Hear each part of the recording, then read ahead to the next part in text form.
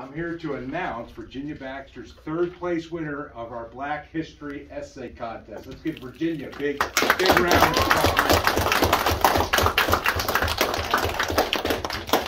We also have a top 10% winner.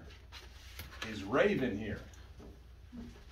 Raven's in the top 10%. Let's give her a big round of applause.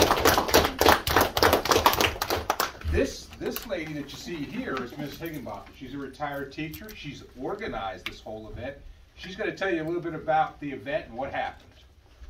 Good morning, I'm Miss Higginbotham. I'm a former math teacher in Clay County.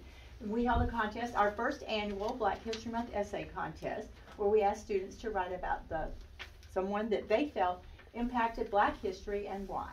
We read over 80. Teachers also read 55 plus, so we have almost 140 entries for our first year, which is good.